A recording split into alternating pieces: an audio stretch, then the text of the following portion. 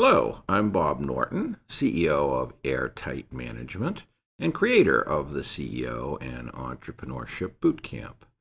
This segment is on innovation and disruption, which require different kind of treatment and different kinds of thinking and even different resources.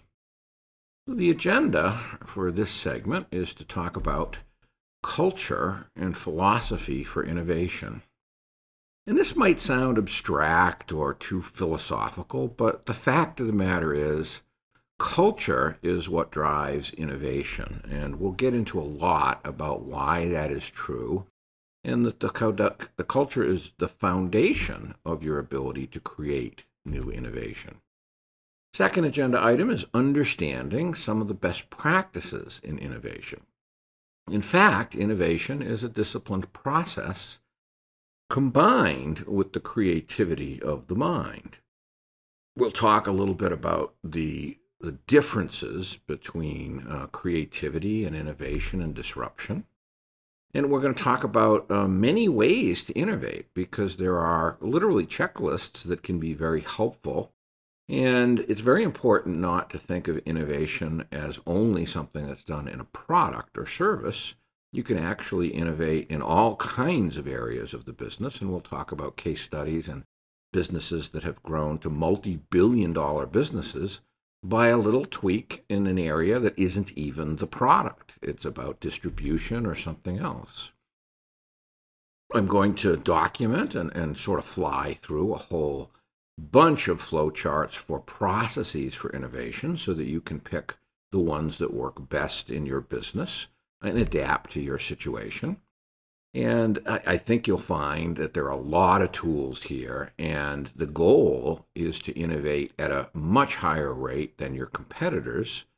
And in fact, when you do these processes right, as you'll see in our product development section, you can literally get 10x improvement over your average company out there in terms of innovation. So an interesting background is that in 1899, the head of a commissioner of the Patent and Trademark Office, shamefully Charles Duell, said that everything that can be invented has been invented. And it's important and interesting to look at why he was so wrong, and in fact is the opposite of what in fact the case is. And of course, every year we come out with new and massive innovations. This was over 100 years ago. And every new technology that's created actually creates thousands upon thousands of innovation opportunities. And we'll look at a tool called the Innovation Matrix, where you can take that new technology and put it across different industries, niches, market segments, or products, and add that new technology. So in fact, the number of innovations are increasing exponentially with time because of all the different sorts of permutations that you can have. So this is a perfect example of the lack of creativity and incompetence, really, and vision in government, where they actually claimed the total opposite of what in fact would be happening in the future. Now, there's a great book that's a bit of a mind blower, and if you're interested in the long-term future and visionary stuff, I recommend reading the book Engines of Creation by Eric Drexler.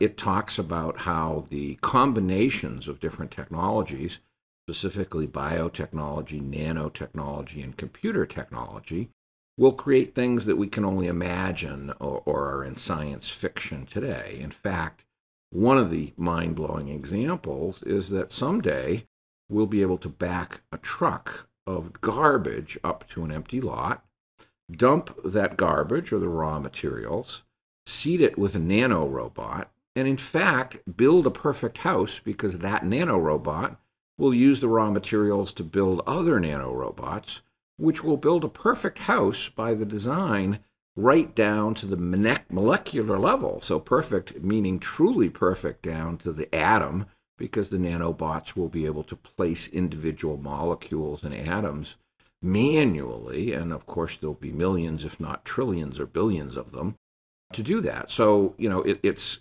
unbelievable that anyone would think that innovation is in fact done. It's accelerating every year. So today, in fact, you have to innovate or die.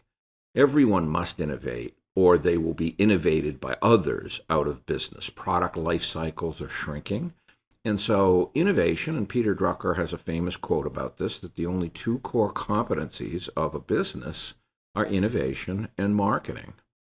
And technology will only accelerate this need over time because of all these permutations that will cause almost infinite number of product and service possibilities.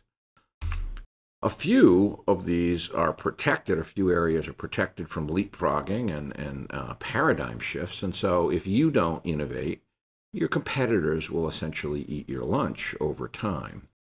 Innovation and constant improvement really have to be built into the foundation of any culture.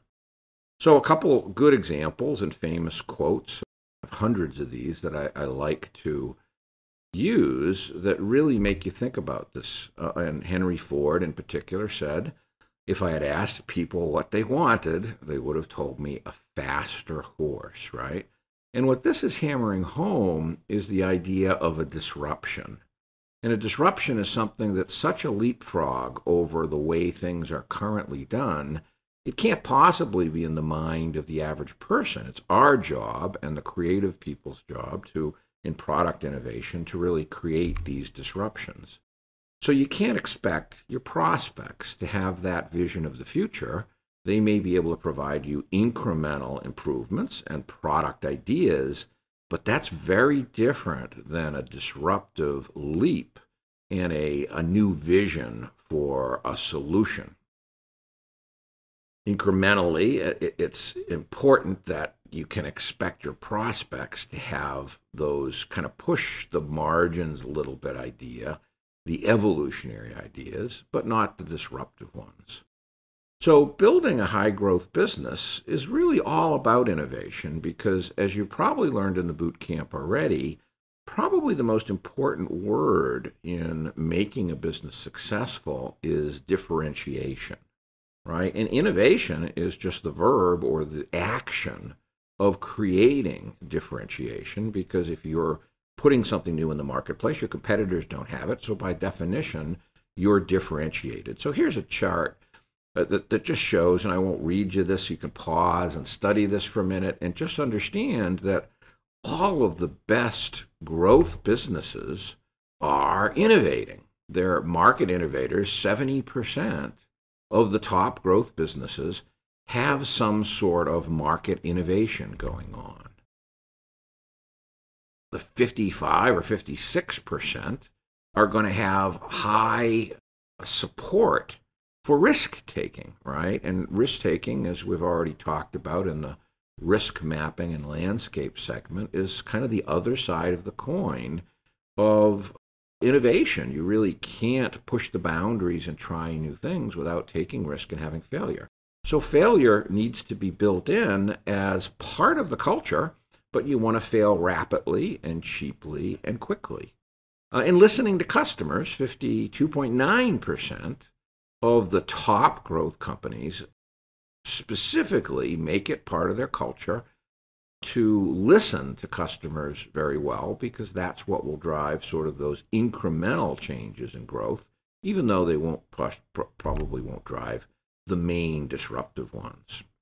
So let's blow away a common myth about entrepreneurship, and that is an idea is worth something. In fact, an idea is literally worth zero. And so when people say, I have $1 million idea, they really don't understand entrepreneurship. They really don't understand the legal aspects or the business aspects of building a company. Because ideas a dime a dozen. Pretty much every idea ever turned into a successful company was had by hundreds, if not many thousands of people. But they didn't have the skill set. They didn't have the team. They weren't willing to take the risk. They didn't invest the capital. They didn't make the marketing and the sales and the operations and everything else work. And so you really can't say an idea is worth anything. In fact, the empirical proof of that is that even a patent which is the exclusive right to implement an idea in a particular way. You'll learn in the IP segment that you can't patent an idea. You can only patent a way of implementing an idea, and there may be many, many ways of implementing an idea. So that's why most patents are worthless. But even if you have the only patent in the world to do something a particular way, or what's called a picket fence strategy, which is a whole series of patents surrounding all the ways to do that, your idea is only worth 2 to 5% of the business. And that's if you have a patent. And of course, that's limited to about 17 years. Of course, the rules vary a little bit around the globe, but in the US, the Patent and Trademark Office, it's typically a 17-year time frame that you're protected on that idea. And the reality is you have to disclose that idea and the way to implement it to everyone in advance. So there are times when you want to keep some ideas as a trade secret so that it can maintain a much longer life of exclusivity for you and differentiation. And third, most ideas don't turn out to be good businesses. We know that trial and error is a very large part of entrepreneurship, and that 80 to 90% of companies and 95% of products, pretty much 1 in 20, will be successful. And so you have to rapid fire many ideas and trials, and that means you need a process to do that quickly and in a systematic way. So statistically speaking, ideas are almost worthless, and anyone that says, I've got a million ideas, probably will never be successful turning that idea into a business because they really don't understand that concept.